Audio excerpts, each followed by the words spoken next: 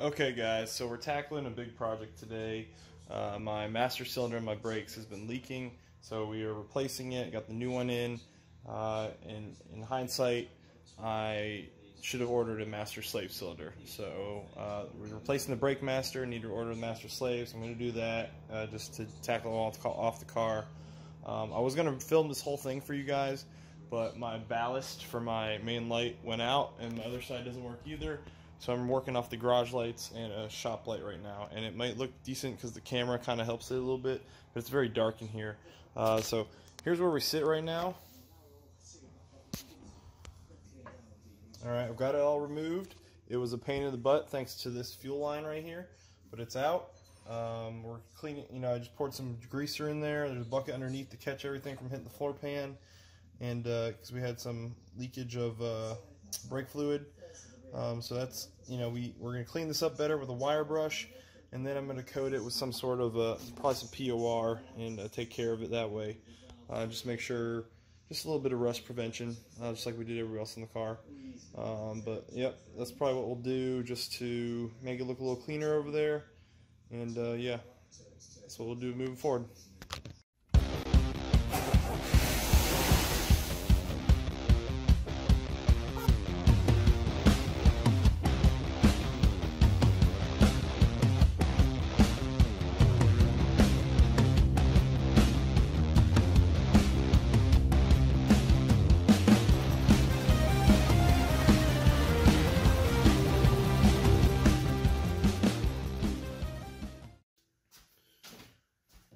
Alright, so you guys definitely just saw the headlights out in the sunlight. They look really good. And here you're looking at my bracket for my master cylinders. As you can see, the brake master cylinder has already been removed, and I'm about to remove the clutch line master. The reason I'm doing this is because the brake master, I took the car out on a nice little drive. Here it is. And oh, actually, sorry. Took the car out on a nice little drive. I decided to romp on the brakes a little bit, or had to romp on the brakes because I was doing some nice hard pulls, trying to do some flybys of the camera as fast as you can for an MGB.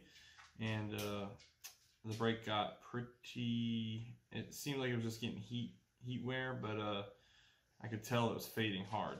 And I got out and I looked, and I could see I started to get like a little bit of spongy feel in the pedal. And I could tell that something was wrong, and it looked like there was a rupture. It was leaking coming from under the boot on the edge of the master. So I went ahead and took it off. And since I'm doing that, getting this bracket out was not easy due to the steel lines. So we're gonna go ahead and replace this. And I'm gonna keep it, maybe rebuild it, and just hold on to it as a spare. I'm gonna put the non-stock looking part, replacement in, and I know it's not looking great, but it'll do. So we're gonna go ahead and get this thing taken apart real quick.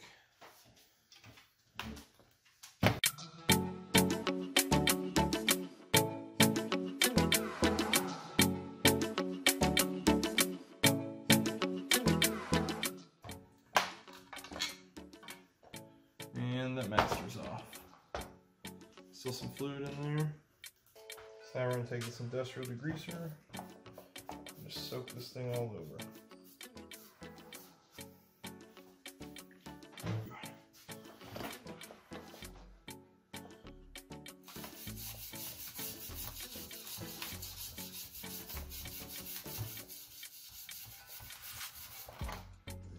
Alright, ignore the Crocs and socks. We're going straight to some industrial enamel.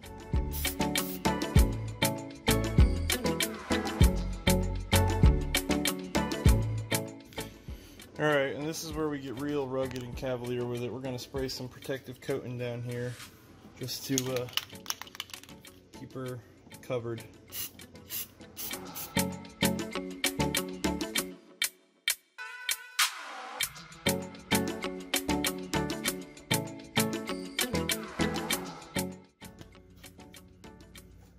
Alright everybody, sorry for the dim light again. While the paint dries, we're going to go ahead and get our new master prepared for the brakes. As you can see, here's the old master, very dirty. We're going to clean her up, repair. It's the Lockheed part, so we don't want to lose it. In the meantime, I just want to drive the car, so we're going to go ahead and get the new one up to snuff. And I'll tighten her down and make sure it's pretty snug.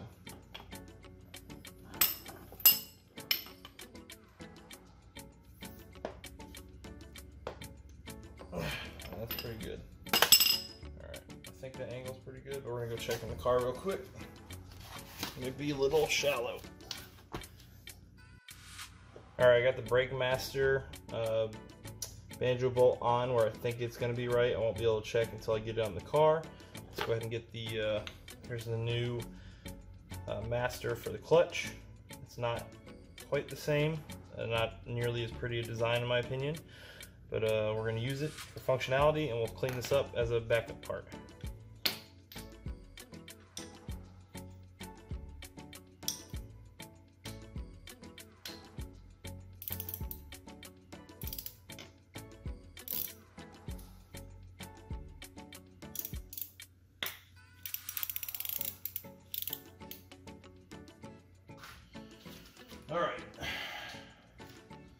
Alright, so here's the bracket. We've put the masters back on. I think my plan of attack is going to be to do a bench bleeding on the car, assuming I can reach this back master for the clutch line. But I kind of want to do a dry fitting to see if I've lined up the banjo bolts the proper way with the hard lines. So we're going to go ahead and try and slide it back in and just see how it looks.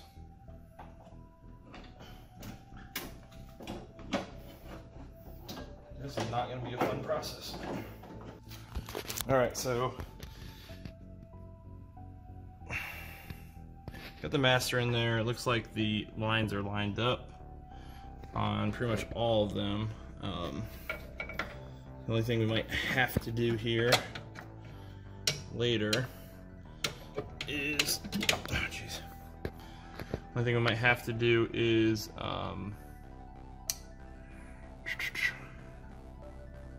I'm really worried about cross-threading this guy right here.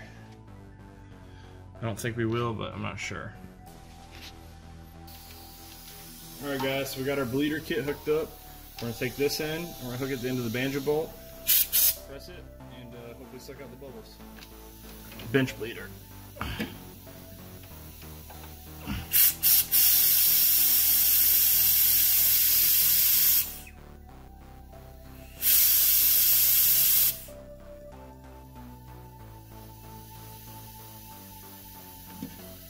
I might have actually just bleed her dry.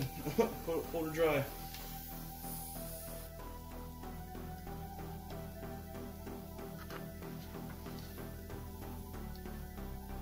But we were dripping, so we were good. There's definitely fluid in there. I think we bled it out. So let's cap her real quick.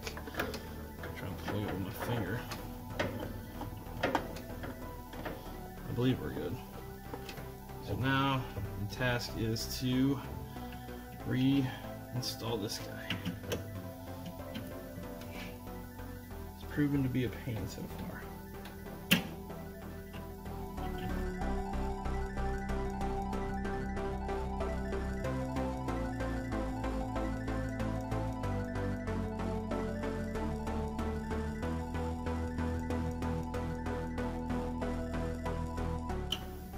I hope I never have to do this job again on this car. Never say never though, right? This was not fun. Especially these steel lines make it super difficult.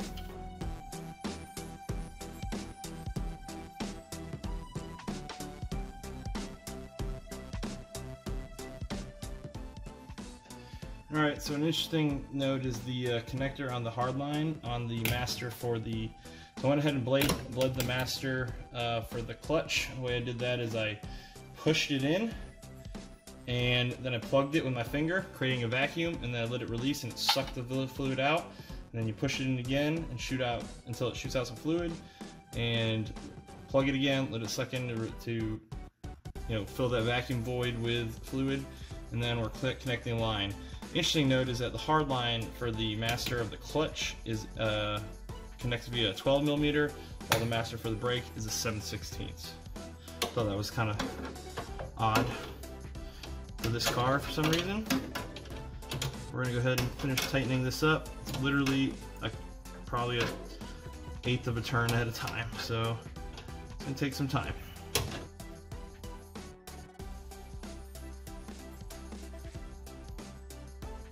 Alright guys, so we're gonna have to do every mechanic's what everybody dreads, redoing work. So basically I'm gonna have to take off the bracket again, pull out the whole bracket, and install this guy.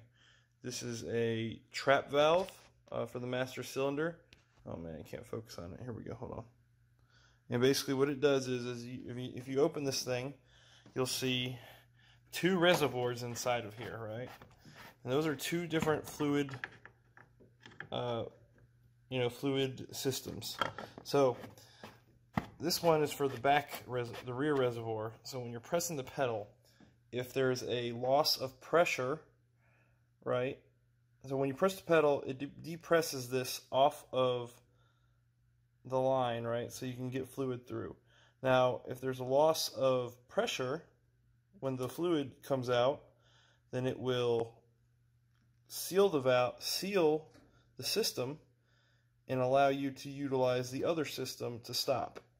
This is all before ABS brake technology, so it's pretty neat because it will allow you to have braking instead of if you lose pressure on one of the sides, it'll allow you to have braking.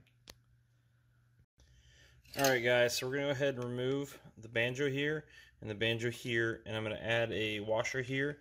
There wasn't a washer on the old one, and I don't think she was leaking, but we're going to go ahead and put a washer in there anyway.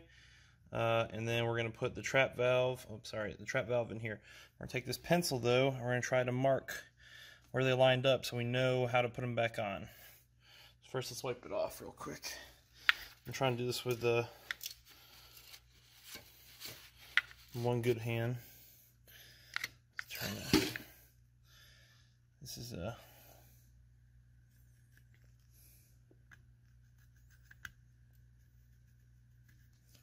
hopefully I'll be able to see that. You can barely see it here.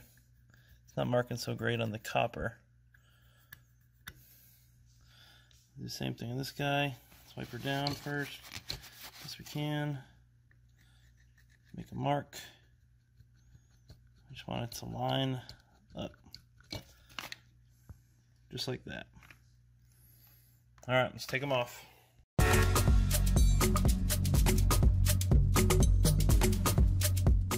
All right, she's out, dripping some fluid still. That's okay. Got our washers. Let's put them back on. And we're gonna go ahead and take our trap valve right here and stick her on in there. Once that's in there, go ahead and take our banjo, throw it back in. That simple. Which is why it's so frustrating that I have to do it again at all.